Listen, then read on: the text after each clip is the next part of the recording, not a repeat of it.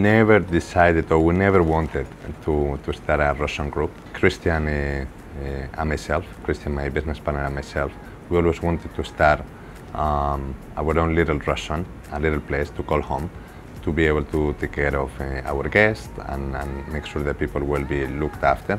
I think some of the biggest challenges that we have to face is certainly staffing in Hong Kong is difficult, especially when you need to fly a lot of management from abroad. I believe that the continuous seasonality in Hong Kong and how the business keeps on transforming in this city is important, but without doubt, the biggest one would be competition. Hong Kong is one of the most dynamic cities in the world when it comes to the F&B business, and you have to get better. The ideas that are binding all these restaurants is we want to recreate places that we wish we would have visited here in Hong Kong. Right? So when we are starting designing one restaurant, Christian and myself, we are always thinking of what we feel is missing in Hong Kong, right? And how we can reproduce this. A dream of ours would be traveling or having the opportunity to go internationally with our concepts, because we believe Hong Kong today is one of the most important capitals when it comes to food and beverage business. So I would say that the biggest accomplishment for us would be to remain consistent, which is a very, very important accomplishment in F&B, and to be able to travel with our ideas. When we are building restaurants, we always do it with the end goal of mind of delivering a full experience, which means design, music, what you can see, what you can taste, what you can smell, right? So we believe that for achieving what we are doing, it would be incomplete if the only thing that we are delivering is food. Right? So we are not part of the food delivery. Because when you are going to a restaurant, you are not paying only for the food, right? If all you pay is for the food, you can go to the supermarket and have a great steak.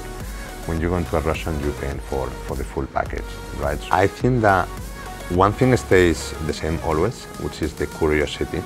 People are very curious in Hong Kong and are very well traveled and very sophisticated. I think we have one of the most spoiled clientele in the world, for good reasons, because the people in Hong Kong are very well traveled. Food is very important to this culture, not only because Cantonese food, of course, is an absolutely amazing cuisine, but because people are very open-minded. There's very few cities in the world that they can eat equally. Thai or Spanish or Cantonese or Italian or Japanese is part of our normal routine. Hong Kong, as we say, is very demanding. And Hong Kong don't want to listen what Hong Kong wants.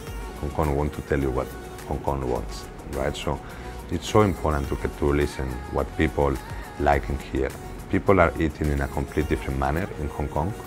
Obviously, you have 7 to 8 million people eating outside home every day, right?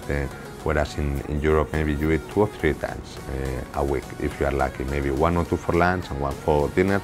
Here in Hong Kong, because the spaces we have in our homes, we are all eating outside. We always say that you go to a restaurant because of the food, you come back because of the service, right? So potentially I would say number 1 is food. You need to have good food, period. If you're a restaurant, that's what you are doing, selling good food.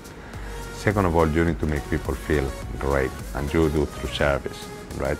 Number 3 potentially will be marketing, making sure that people are coming, and then creating a very good environment.